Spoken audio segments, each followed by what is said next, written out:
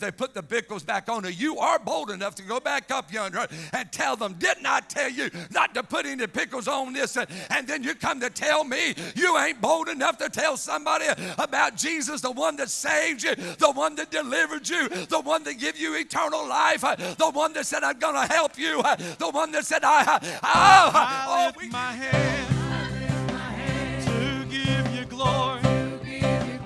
I lift my hand to give you praise. I'll praise the Lord. I'll praise you, Lord. I will praise him, yeah. I lift my hand.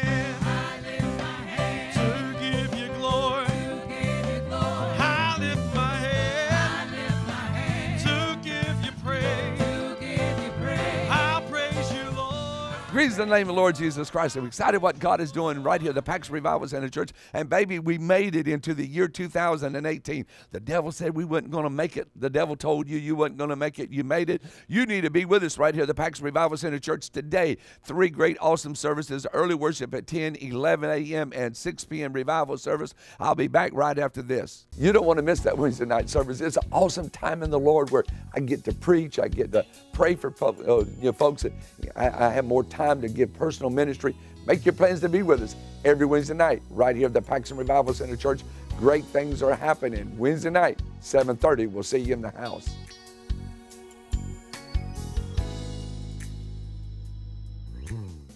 You don't want to miss Friday morning. Every Friday morning, great things are happening. I will be praying for the sick. If you need a miracle from God, you want to be here every Friday morning at 10:30. It is called a miracle service because miracles take place. Make your plans to be with us Friday morning, 10:30. Bring someone. Oh, you don't want to miss that Friday morning service. Every Friday morning is an awesome time, Wednesday night, but today is an awesome day. Today, here we are in the very first Sunday of the year that I want to reach my hand in my pocket and get a hold of the oil and begin to pray over you today.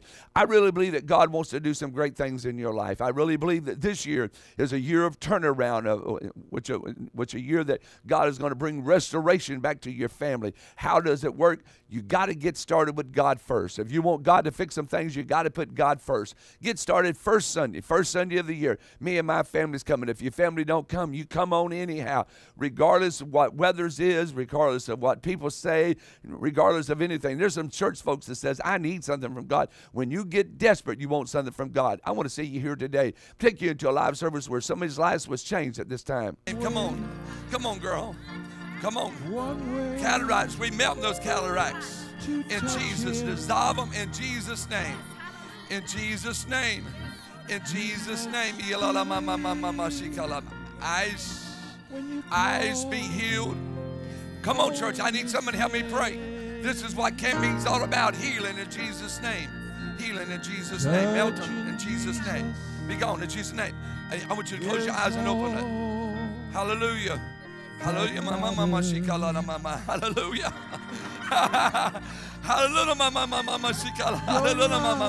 I don't have to tell you. I feel the anointing up in here, Brother Curtis.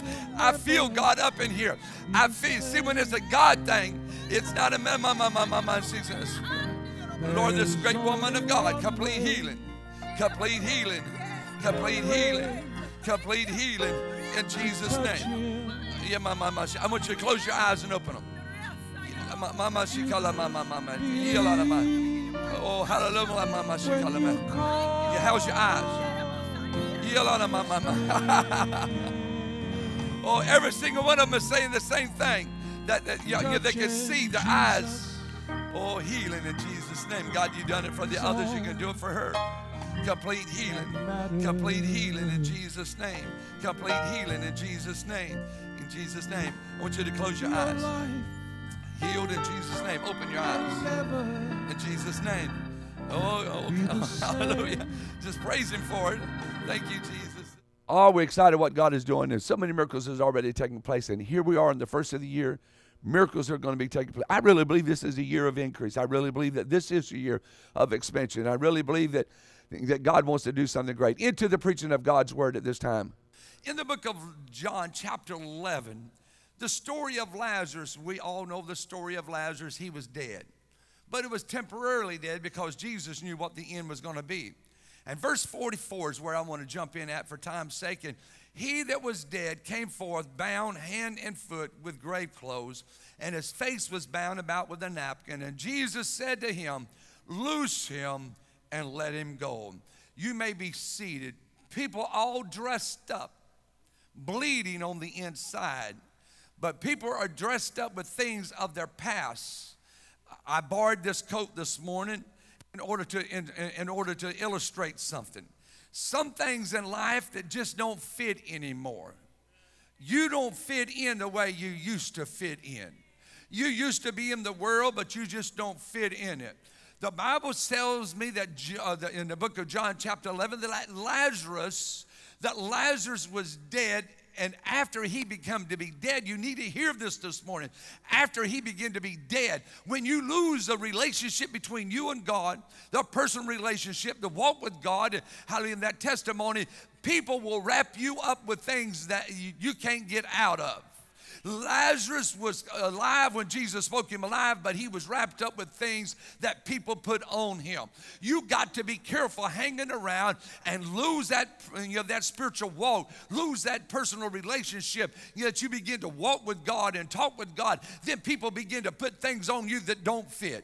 The clothes just don't fit. You can't hang around Billy Bob the way you used to hang around Billy Bob because you just ain't like Billy Bob anymore. You used to hang around those and you don't fit in with those. They talk a different language. When you get saved, you get a brand new language. You don't talk like you used to. You used to use language and slang words of the world. You don't use that anymore. Now you begin to talk about when somebody comes to me, I'm broke, can't get out of it. Now your language is, well, let me pray for you. God will help you out of it.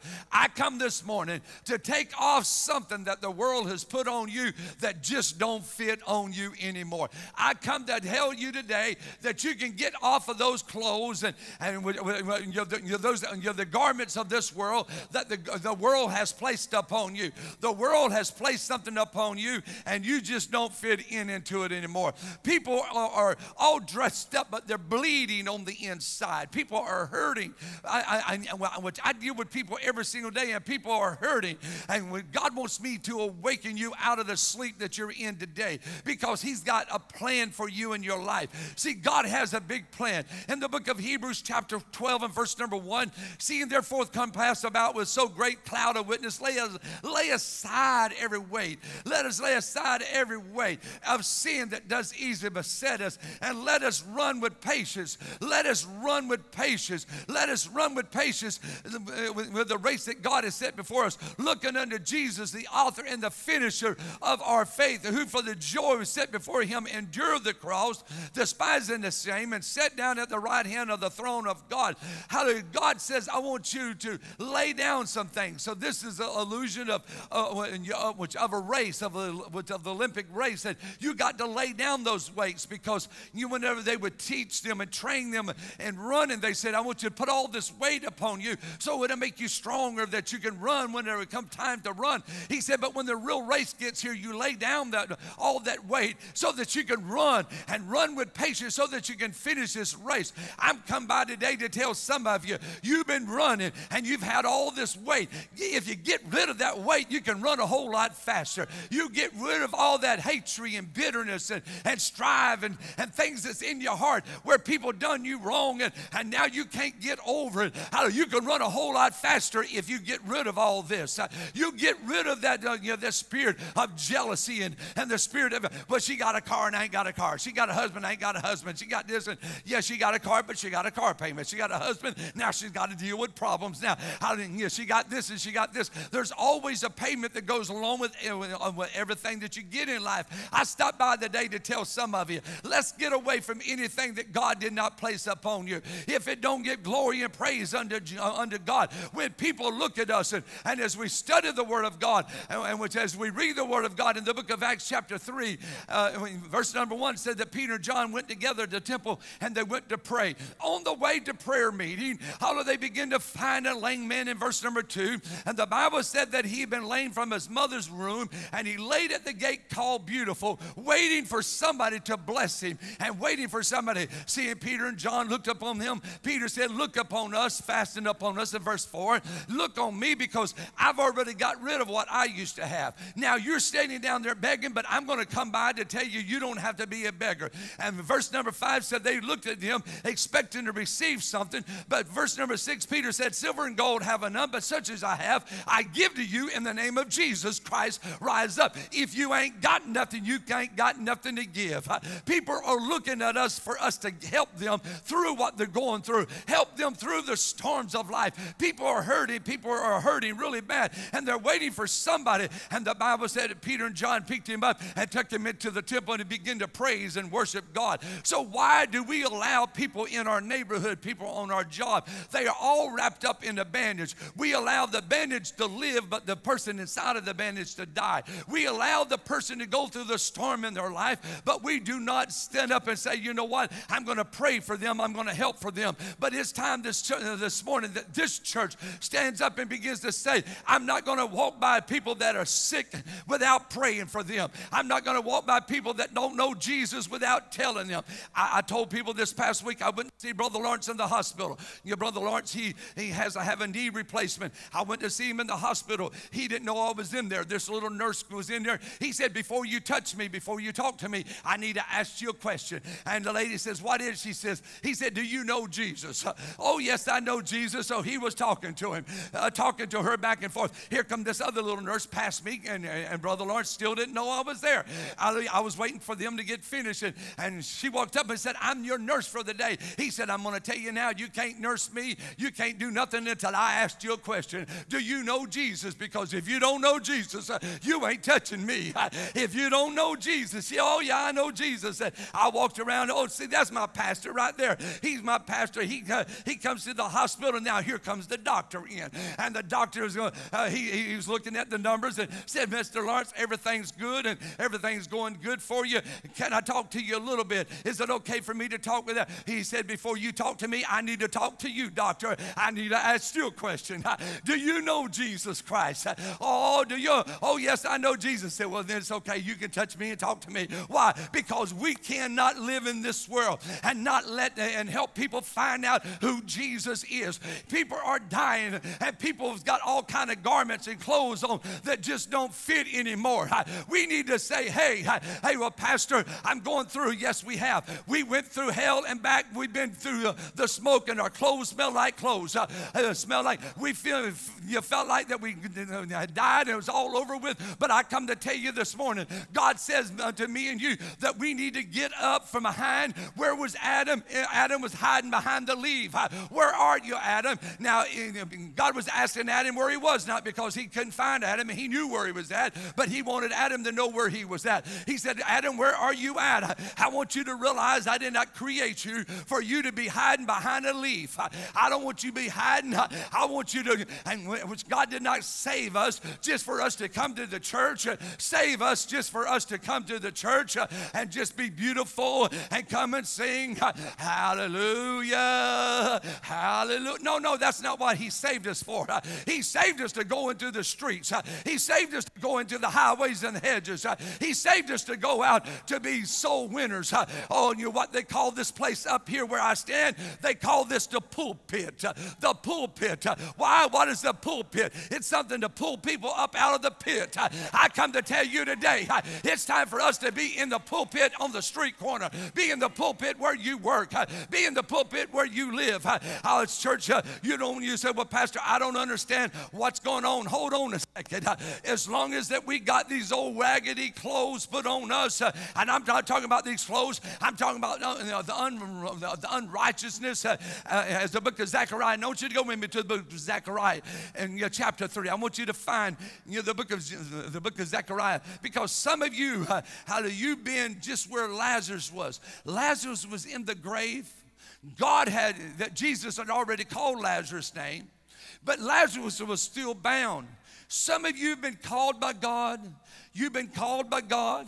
You've been called by God, and God's dealt with you, and God's called you, and He's dealing with you, and He's calling you. He's dealing with you, and He's calling you. He's dealing with you, and He's calling you, but you're still all wrapped up. You're wrapped up in what the world has put on you. But I come to help you to get unwrapped today. I come to help you to get free today in Jesus' name. I come to tell you, you can make it. Hear what the Bible says in Zechariah chapter 3, verse 1. And He showed me Joshua. Now, this is not the same Joshua, because this is the high priest, not the same one, hallelujah, that walked around the walls, standing before the angel of the Lord. And Satan standing at his right side to resist him, resisting the priest. The Lord said unto Satan, the Lord rebuke thee, O Satan. Even the Lord has that chosen the city of Jerusalem, He rebukes thee. Is not this a brand plucked out of the fire? Now Joshua was clothed, I want you to hear this, a chosen priest, but still clothed with filthy garments, and stood before the angel, kind of like the church today is. And he answered and spake unto those that stood before him, says, take away the filthy garments from him. And unto him, behold, I have caused thy iniquities to pass from thee, and I will clothe thee with the chains of raiment. God wants to change something in our life. What we used to wear don't fit anymore. Somebody been talking about how much weight that I lost. You know, to be honest with you, I was size 48 in my coat, and I'm size 44. Those size 48s just don't fit anymore. I put them on, and I guess my arms is even strength. It don't fit like it's supposed to. You're not supposed to fit in the world like you used to fit in. You're not supposed to act like the world. Well, they used to be so friendly to me. You know why they're not friendly to you? How? Because you're not friendly to the God they serve. You know why they're not friendly? Because how can two walk together except they agree? Now, our job is not to forsake them and leave them in the world, but our job is also not to lay down and say, I'm going to let them cover me up. Oh, no, no, no, no. We need to reach out. And He said, take away the filthy garment in verse number 4. And He says in verse number 5, and I will set a fair mirror upon your head, so that set a fair mirror upon his head, and clothe him with a garment. And the angel of the Lord stood by. God said, it's time to change your garment. And the angel of the Lord protested and said unto Joshua, saying, thus saith the Lord. Y'all hear verse 7. If you don't hear nothing else, I hope you're following me in verse 7. He said, and the Lord says, because it is a prophecy that has conditions to it. God, so many times gives us prophecies, but He gives us conditions to it. And He said, thus saith the Lord of hosts, if thou wilt walk in my ways, hello, if thou wilt keep my charge, hello, then, somebody say then shalt thou judge my house, and shalt also keep my courts, and I will give thee places to walk among them that stand by. He said two different things, conditions. I want you to stay in my way. I want you to keep my charges. If you do those two things, there's three blessings of obedience. He said, you shall judge my house. You shall keep my courts, and I will let you walk into the places of prosperity and peace. I will let you walk into the places of prosperity and peace. I'll let you walk where the angels are walking if you will keep it. And it goes a little bit further. And in verse 8, he said, O Joshua the high priest, that thou art the fellows that sit before thee, for they are men wonders at. And for they, behold, they will bring my servant the branch. The branch is coming. Jesus is coming. He said, I'm going to cause him, verse number 10, and you shall every man his neighbor under the vine and under the fig tree. God said, I'm going to let a blessing be upon your house. I'm going to let a blessing be upon you. But here we are so many times, hallelujah, the Bible said, Peter and John were sitting at the gate called Beautiful. We're at a beautiful situation with, it's a beautiful place with a terrible situation. We're at the place where there should be a place of praise and worship, a place of shouting. But here we find a man that is hurting. Even in the church house, we find people that are hurting. This is why it's so important when you love on people when they come to church. You don't know of some single mom that just had her lights cut off. You don't know of somebody just had their car took away. You don't know of some married woman that her husband just slapped and beat her up and left for another woman. You don't know what that little mama that her kids just cussed her out. And they don't need to come to church and get the same thing. We need to be people of love, and we need to be people of peace.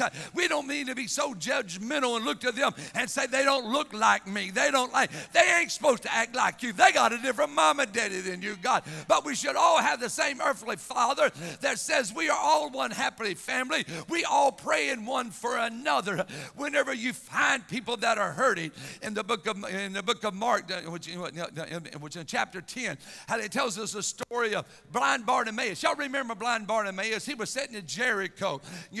Jericho was a city that was cursed, and Jericho was a city that the walls fell down, and he was sitting inside of it in verse 46 of chapter 10. And it came to pass when the disciples and great multitude come, blind Bartimaeus, how he was sitting by the wayside, and when they heard that Jesus had come by, he began to cry out, Jesus, thou son of David, have mercy upon him. And then the Bible said in verse 48, he said they began to cry out and say, why don't you be quiet? Jesus ain't got time with you. But he cried out the more, Jesus, had mercy upon me, son of David. And the Bible said in verse 49 that he stood still. If you want to get Jesus to your house, you won't get to Jesus to help you. You call out and begin to worship him. Whenever he began to say, thou son of David, he began to worship. That's a worship, son of David. He said, thou worship. And he called the blind man and the comfort him, said, Bill, just calm down. He wants to see you. He wants to see you. He's calling for you. And verse number 10 is where I want to preach from. The Bible said he took off the coat that he had on. He had a orange coat, yellow coat. I'm just using colors. He had a coat that just said something that I'm a beggar. He had the little badge that said, I'm a beggar. I have the right to beg. He was a beggar because his daddy was a beggar because he was blind, and which history says that he'd come from a blind family, that his mother and father had problems with their eyes, so he was blind, and then they began to pass it down. He began to say, you take off that garment, verse 50, and cast away. He's calling for you. You can't go, hallelujah, and be completely free until you get rid of that garment. And the Bible said he threw away the garment, verse 51, and the Bible said, Jesus answered, said, what is it that you want? Now, Jesus knew what he wanted. You know, Jesus being Jesus, he knew what he wanted. Very obviously, a person's blind and you ask them, what do you want? You know what they're going to say. I want my eyes to be healed. You know what they're going to say. But Jesus said, I need you to say it, because anything you ask, I'll give it to you. He said, I just need you to say it. If you will say it, I give it to you. Not that he could already knew it. And sometimes God gives it to us even without us asking. But he said, what do you want, blind Bartimaeus? My eyes to be seen. And Jesus told him, verse 52, arise, go your way. And the Bible said his faith made him whole, and immediately he received his sight and he followed. But what happened? He got rid of what was on him before he could get the fulfillment. God is wanting us to reach out and say, you know, it's like a caterpillar coming out of the cocoon. I'm breaking out of what the world has put on me. I'm not letting the world call me something and I begin to be that. I'm getting out of the grave clothes and I'm getting into the place where God had me to be. God wants us to change our clothes. See, Daniel was praying, but whenever he went into the lion's den, before he went to the palace, he had to change his clothes. Shadrach, Meshach, and Abednego was in the fiery furnace, but before they went to the palace, they had to change their clothes. When David was a shepherd and a giant killer, but before he went to the palace, he had to change his clothes. God wants us to get to the place that we change who we are. Now, we can't change all of us. We can only change part of us. We can change the part. You say, well, I believe that God can do anything. Yeah, but he wants you to do something. He can bring you and deliver you, but he wants you to pick up the cross and follow after him. He wants you to have that testimony that I've been saved, I've been redeemed by the blood of Jesus Christ. He wants you to do something in your life. Isaiah chapter 61 probably tells it the best. In Isaiah chapter 61 said, the Spirit of the Lord, Isaiah said, the Spirit of the Lord God is upon me. Hello, God has been set up on top of me because he has anointed me to preach good tidings to the meek.